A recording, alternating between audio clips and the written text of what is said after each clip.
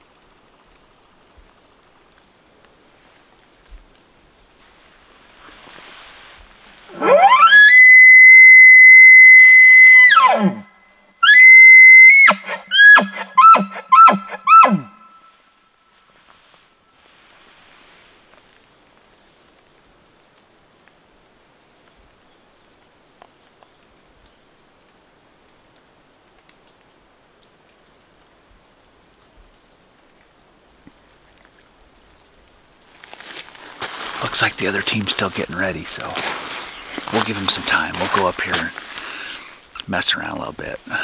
We want them to have their A game. We don't want this to be easy, so on to the next spot.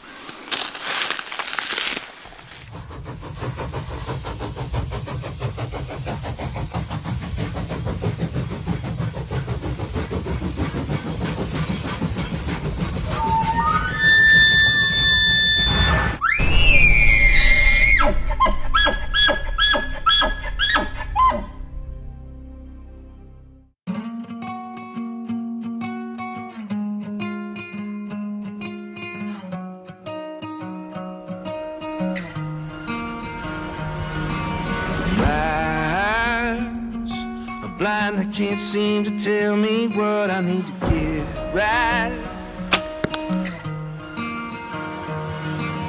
Your eyes, they can't seem to understand what I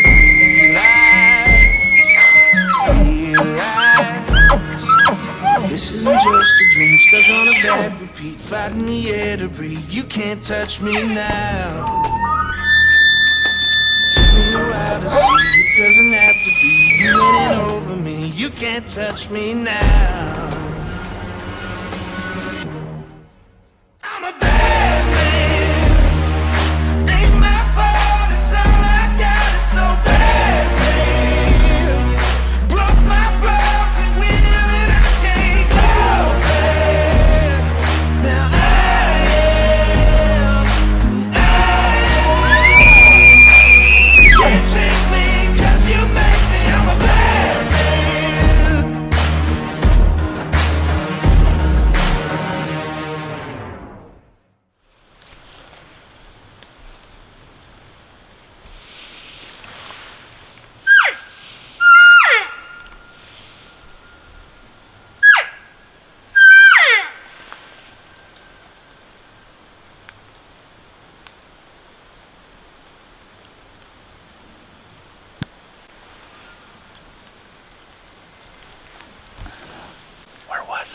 Way over there.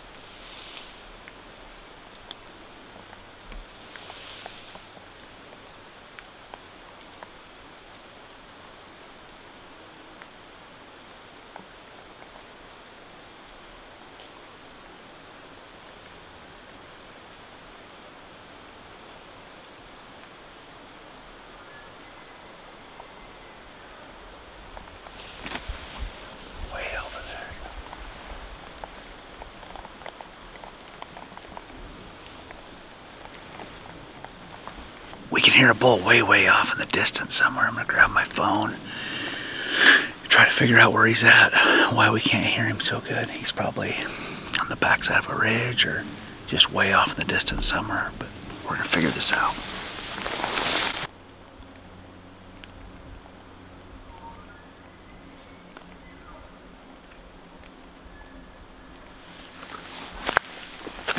It almost sounds like Doug Flutie over there, but I'm not 100% sure.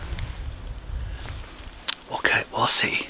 If it's Doug, he's gonna be mad because we're gonna suck him clear over here. If it's not, maybe it's a big bull and we're gonna shoot him.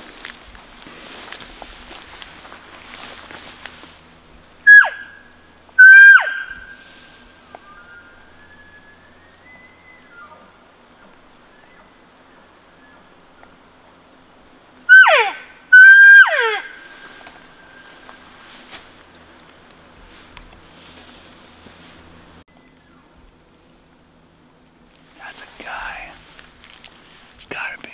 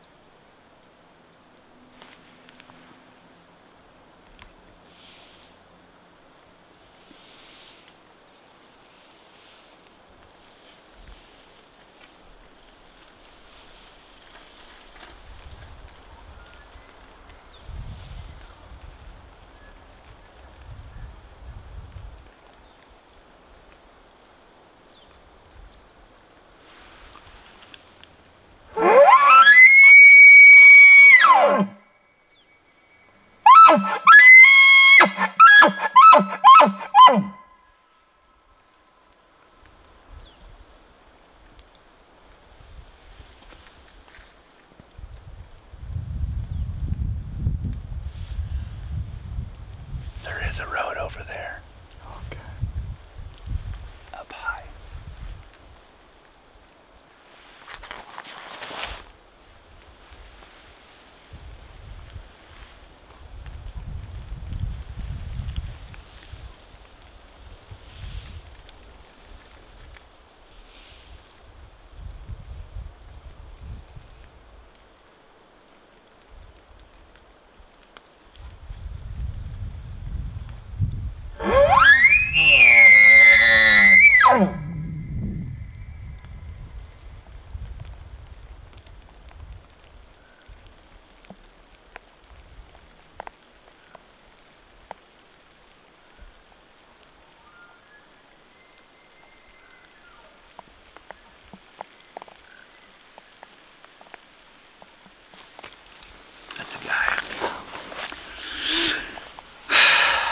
Probably Doug Flutie's brother, Dick. Dang it. Well, we're just gonna keep on moving.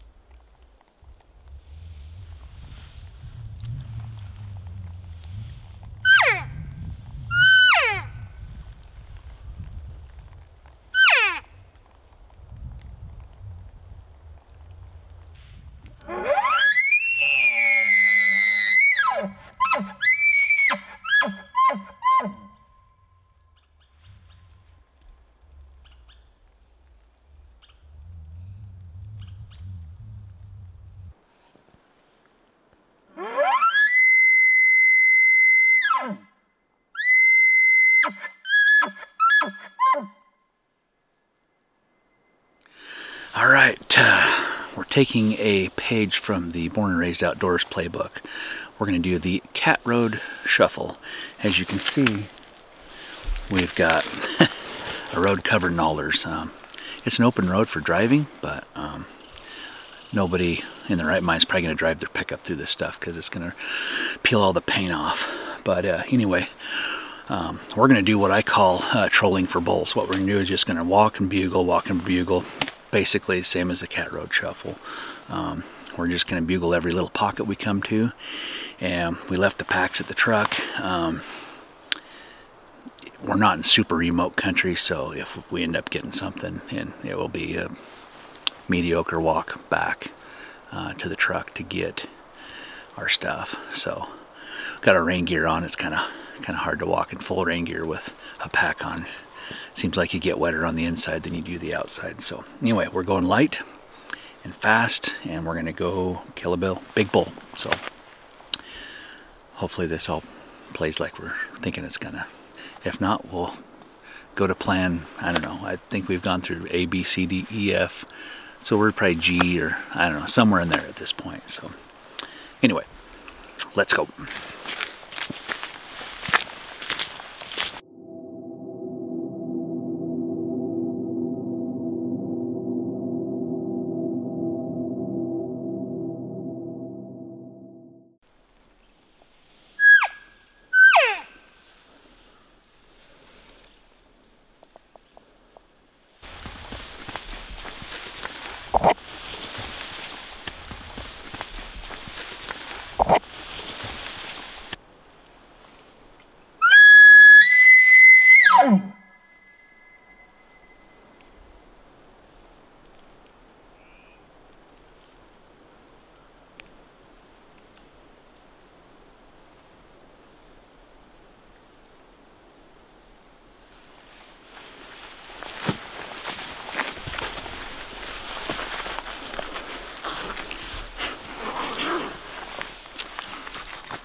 Gear's already starting to make me feel warm. I don't want to have a sauna inside my pants. I look like little Lord Fauntleroy in my knickers. Got my knickers on.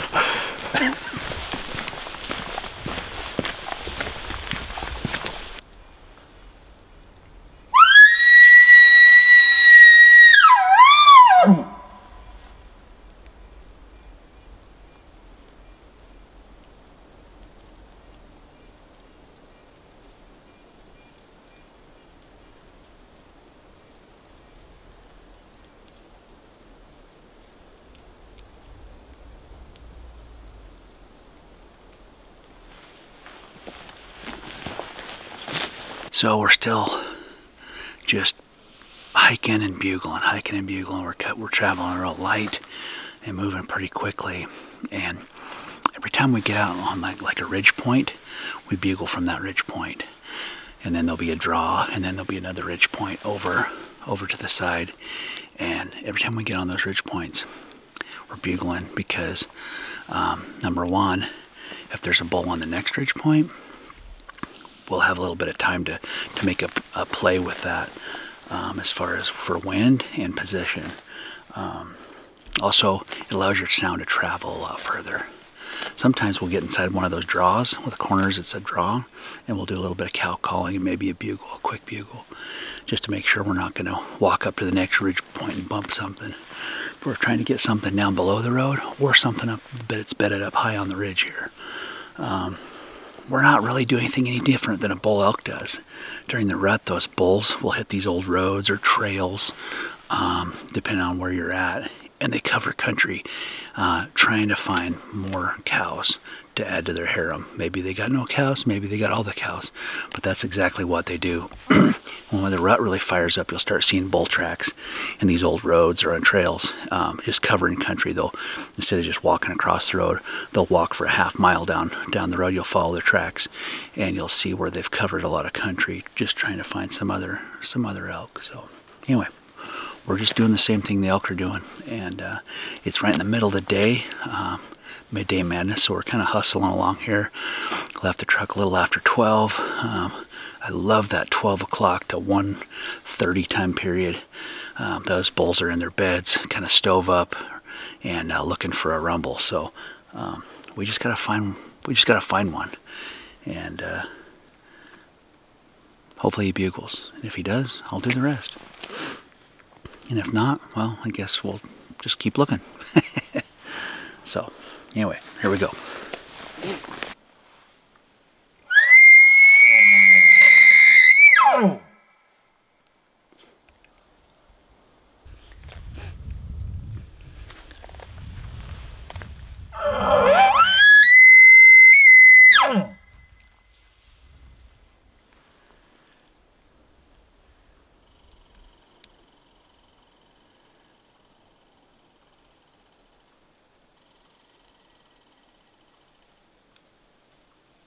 Was that a bull or a woodpecker? That was a bull. Where at? Straight in the bottom? Straight out. Straight out.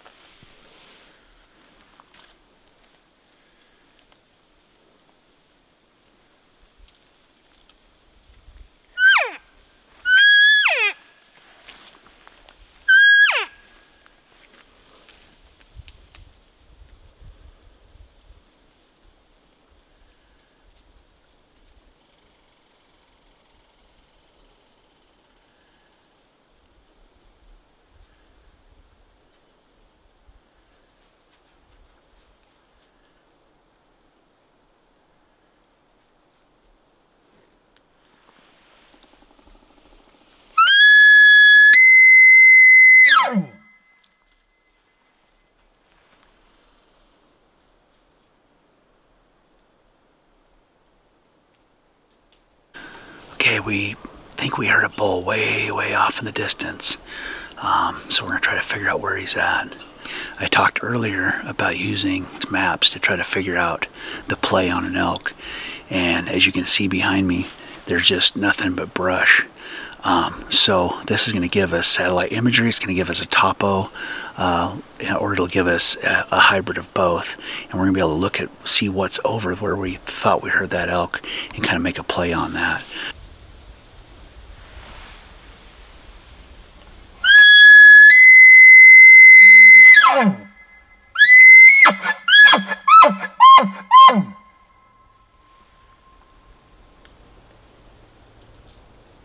Okay, we've located that bull we heard earlier. He's not up on the ridge, he's down the very bottom. With the winds blowing downhill, so we're gonna have to try to figure that out and work him off of that. But I'm gonna kind of see where he's at right now. I think he's just right down in there. It's a ways, but it's pretty echoey when he bugles.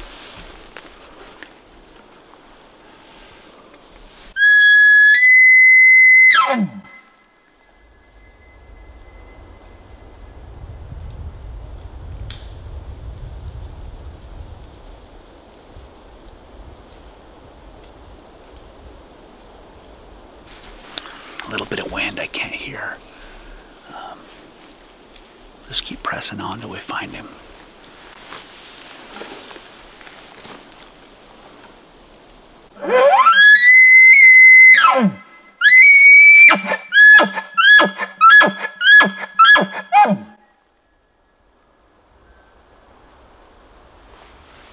He cut me off, so right over there. So we're gonna have to go over here, get the wind, and try to suck him across this ridge to where the wind's good. So yeah, let's do it.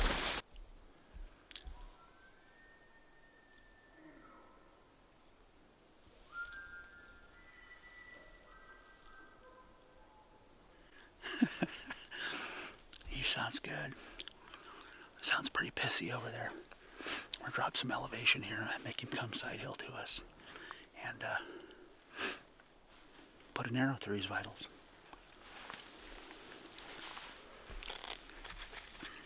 That bull's hot, he's ready to fight. But he blows this way.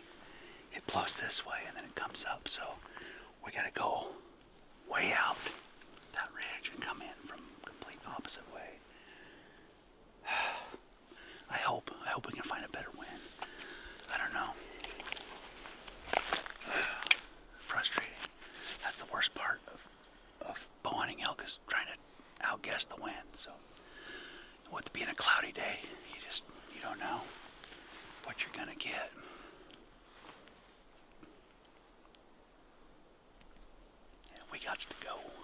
Let's go. So we're relocating over here to get the wind advantage. We had to walk quite a ways.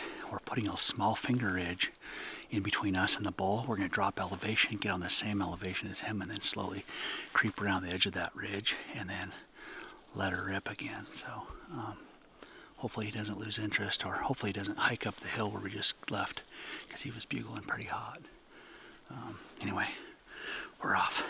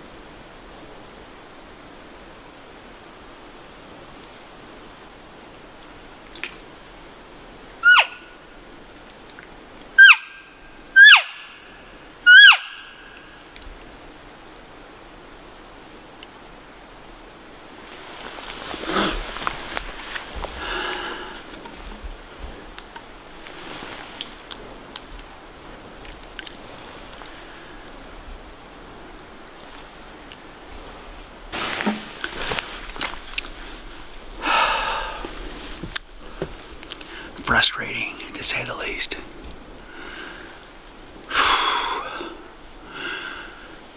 We climbed down this nasty old hellhole. Get 150 yards from the bowl. The wind just will not give us a break. Unless he chickened out, but I'm pretty sure not. This wind is just kind of going every which way and over to him. We'll sit tight here for a little bit and see if he just clammed up or what. We'll see if he starts bugling again.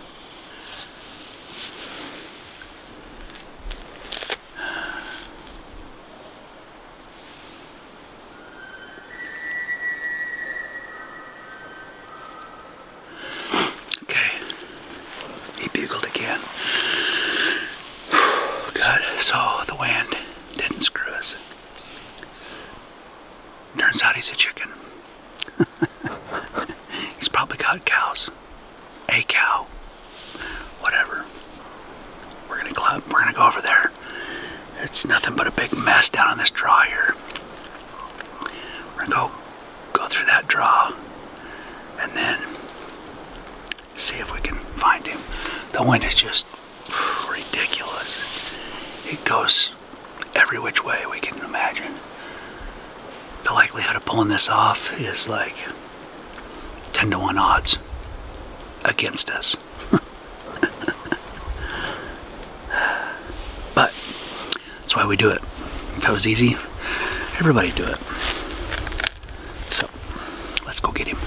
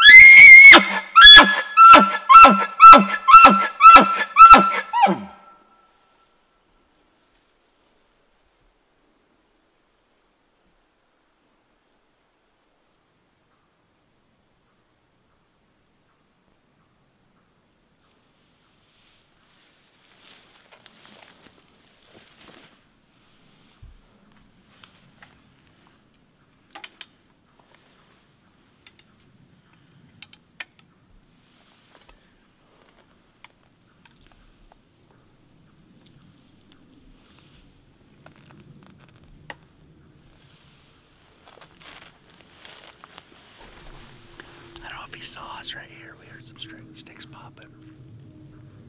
I didn't see anything, but I heard some sticks up in here popping. I don't know if he saw us walking or what, but Dusty said he heard some brush up here above us. So we're gonna climb up there and see. This ain't over yet.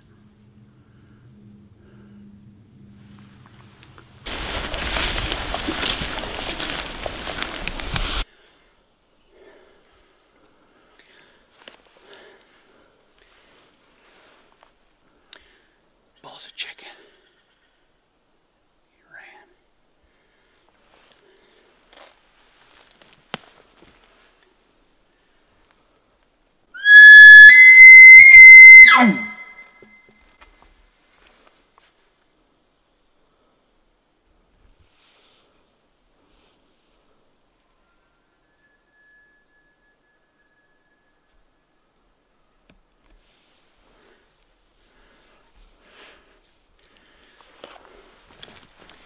He's way over there again. I almost wonder if he's that same one we called in the other day. It's the same area, other side of the ridge, different drainage. He was pretty, he talked a lot of smack from a distance, but when we got close, he got weird, so. Or maybe somebody else has messed with him. I don't know. Maybe we'll just sit here a little bit, bugle, and see if he comes back. Probably won't.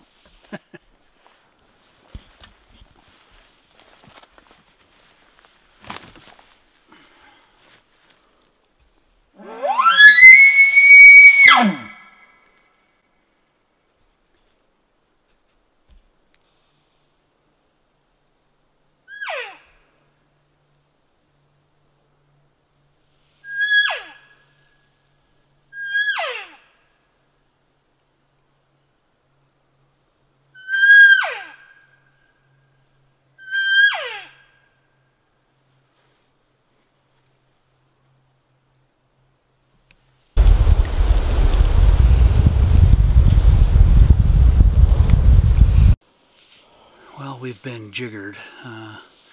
Last we heard that bull, he was off in the distance and heading the other way. So with the time being late in the day, no packs, we're gonna climb back up out of this nastiness and see if we can fit one more in.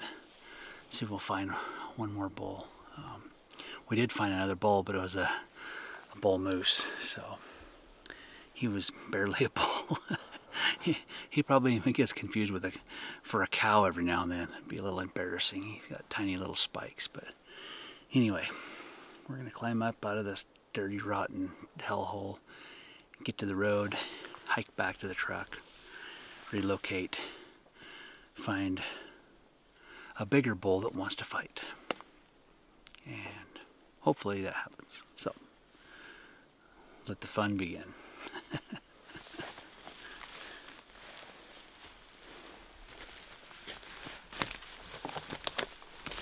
Man, this is some pretty epic elk country, you know, lots of old reprod, really great places to hide, lots of brush to feed on.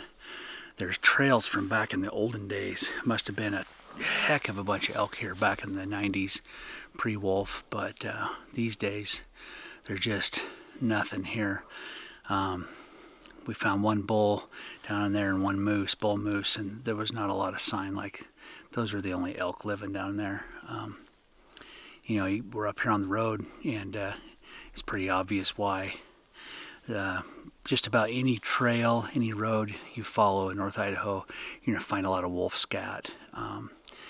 And what elk that don't get eaten or displaced and moved around, it makes them weird, it makes them different. They don't act like elk. They don't do normal unpressured elk things. They live with stress 24 hours a day, 365 days a year, and that really changes their life cycle, and they're gathering nutrient-rich food, and I think it makes their calf survival tougher. And what what calves the wolves don't eat, then it makes them harder to survive a harsh winter. They're about the harshest winters you can find up here. But anyway, yeah, it's a sad story. There's a lot of naysayers and a lot of people who try to say it's habitat, and try to say the wolves don't cause that big of a problem. The Idaho Department of Fish and Game came out with a big summary and a bunch of data they'd compiled on elk, and said that mountain lions actually kill more elk than wolves.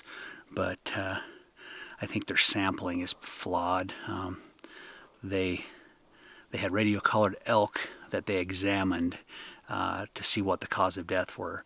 I believe of those radio-collared elk, the cougars probably did kill the majority of them. But in the grand scheme of things, in this vast countryside, millions and millions of acres of public land, national forest, and I think their process is pretty flawed.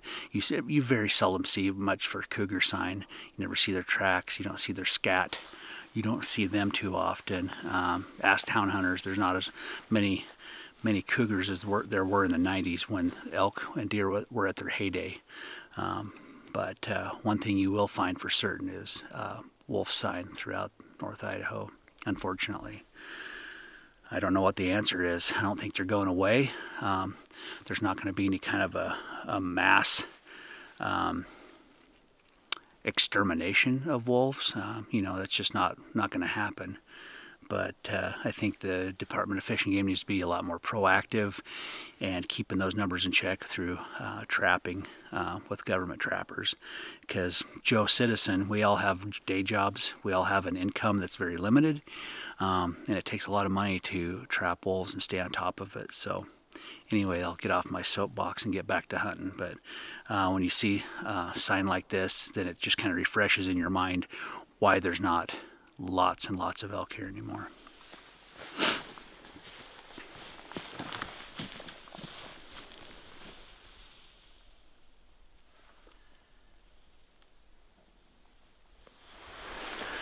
So here's a little tidbit of information for you about the bugler.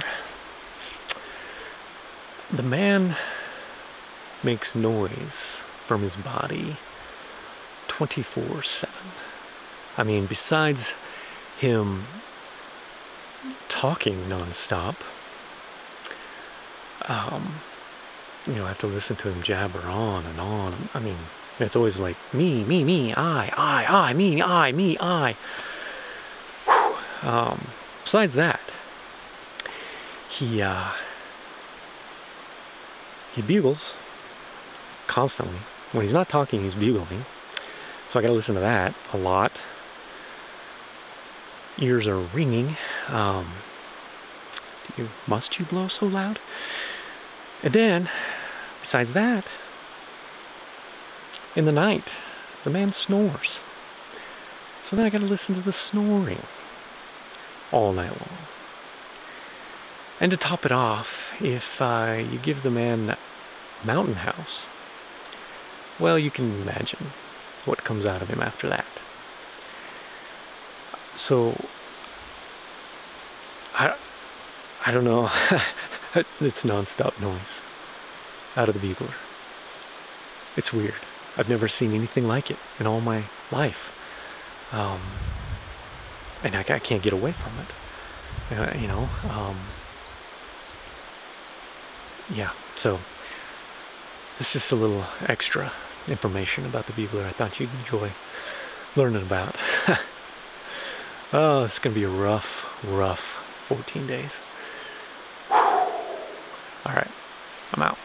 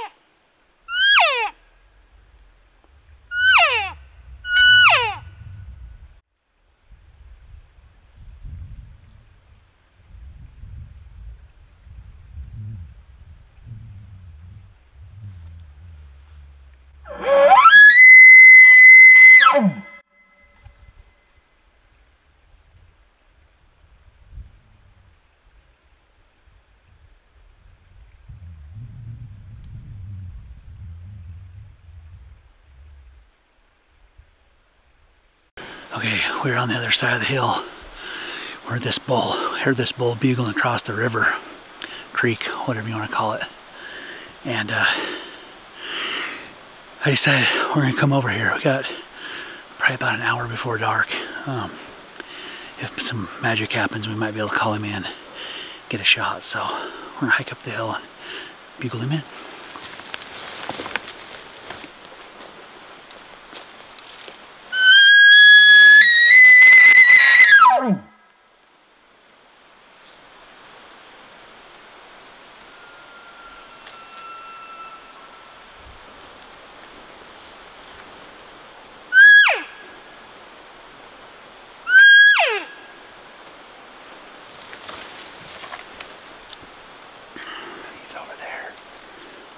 Up here, but he's over on this side. It's hard to tell looking across, but we're in the right general area. We'll see if we can get him to come across to draw to us.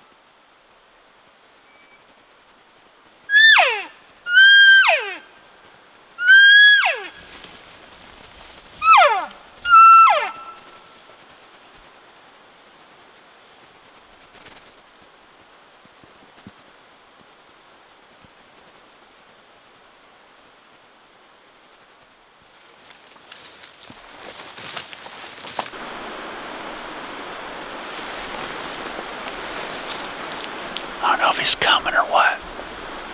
Clammed up.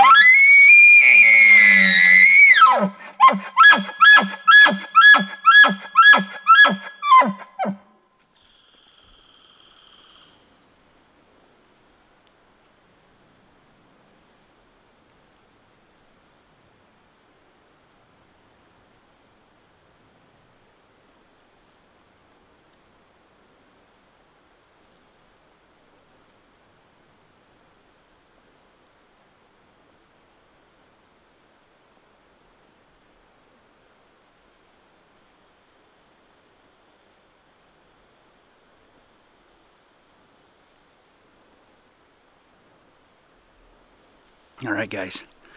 I think we're just going to run out of light here. That bowl has gone up. There's a big ridge over there with a big flat on it. Sounds like he's gone up over there. We can't hear him anymore. So I think in the spirit of smart hunting, we're going to boogie out of here tonight. And we'll be here first thing in the morning. We'll have a good downhill thermal wind sucking down the hill here. And we'll work our way up in here and see if we can find him.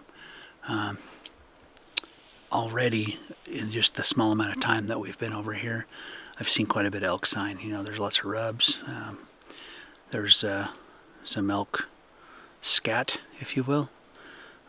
So it looks like there's some elk living in here. So I think and there was a fresh bed with fresh pea in it. So we're gonna get out of here, hike back up in here tomorrow, and hopefully notch a tag on a big, beautiful bruiser of a bull. Thanks for watching.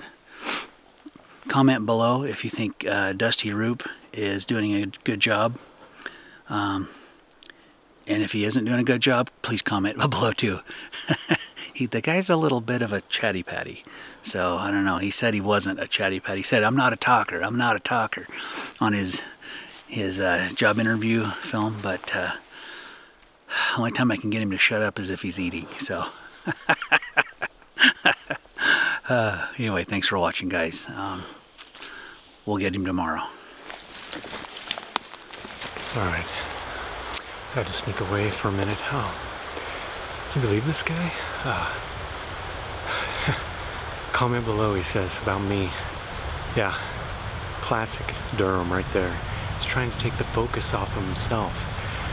Only because he knows I'm on to him. He knows I'm gonna expose him.